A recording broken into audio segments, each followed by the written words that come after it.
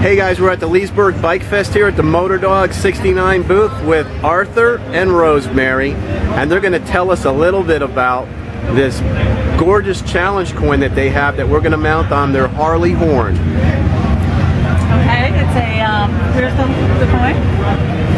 It's a coin that is actually from the Southwest Florida Police Chiefs Association.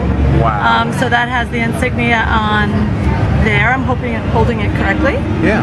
And then on the back, the patron saint of law enforcement, St. Michael. Awesome. So Art wanted to put that on his horn. Good deal.